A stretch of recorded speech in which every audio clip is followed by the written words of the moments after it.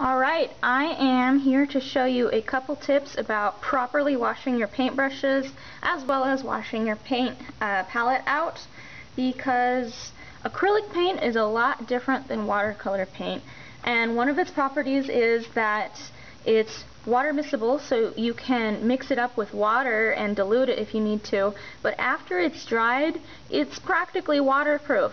And it's really important that we wash the paint out while it's fresh before it becomes permanent. So what I've got right here on the screen is the bottom of my sink that I wanted to illustrate a very important lesson.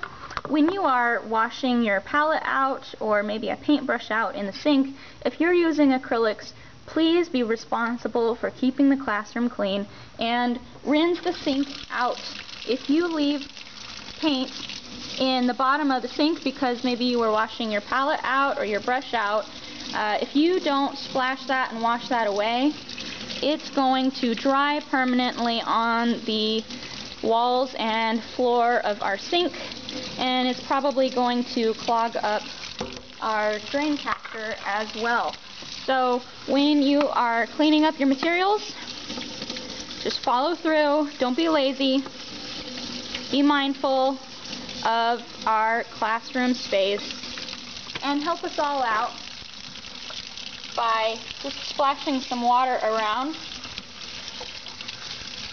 You can use a paper towel if you're too disgusted by the sink to touch the metal, but there's no harm in just wiping that away and assisting the process of getting all of the paint out of the screen mesh and off the metal.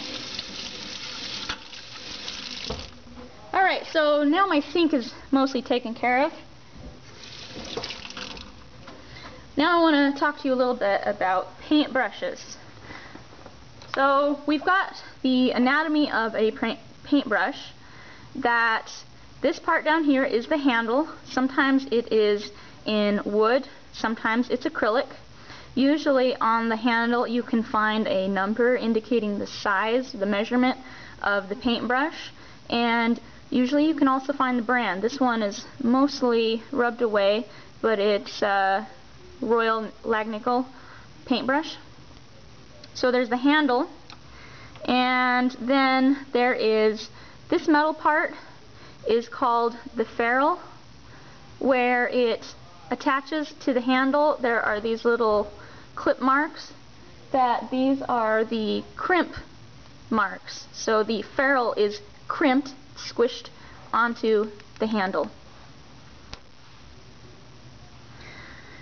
If you have a paintbrush with a wooden handle, usually the biggest problem that you can run into is if you leave your brush soaking in water for very long, the wood will expand with the water and contract, and expand and contract, and that can result in the crimp and the ferrule not fitting properly anymore, and you can end up having your whole top of your paintbrush come off. You can also run into that problem when the glue inside of the ferrule and the crimp, if it's soaking in water for a long time, it will loosen the glue, and the glue will let go, and then you run into this problem. So if your paintbrush falls apart, just send it to the paintbrush graveyard at the teacher's desk, and we'll try to repair it rather than throw it away. So back to our paintbrush anatomy, we've got the handle, crimp, ferrule. Then we've got this part up here with the bristles.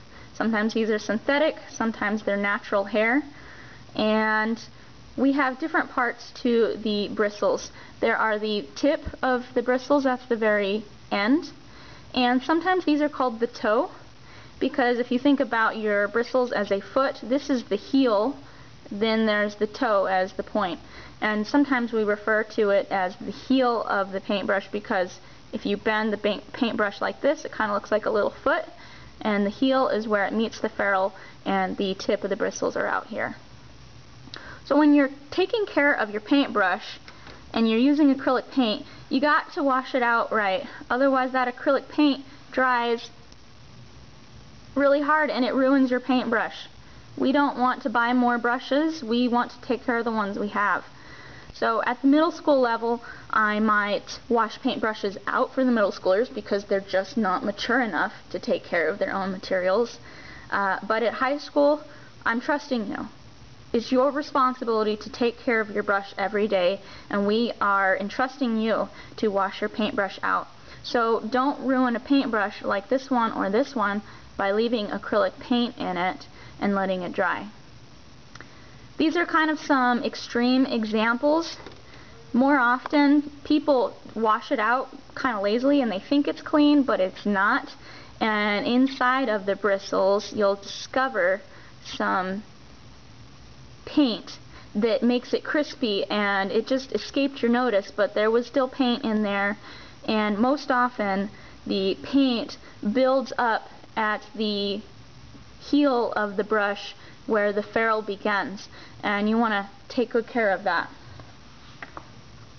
So if I have some paint in my brush and it's time to go wash it out, here are some tips for washing out your paintbrush. First off, run the bristles under the water as long as you can. Take your fingers and kind of swipe the bristles back and forth to get rid of the worst of the paint. Then you're going to want to kind of peel the bristles back and forth. Inside of the bristles is called the well. It's kind of a little open space that's supposed to soak up paint so that when you're painting, your paint goes a little further, your brush holds more paint. But the paint can hide in there when you're trying to clean it, and if you don't take good care of it, the paint is in that spot. Next, I find it useful to get some soap in my palm and swirl my paintbrush around.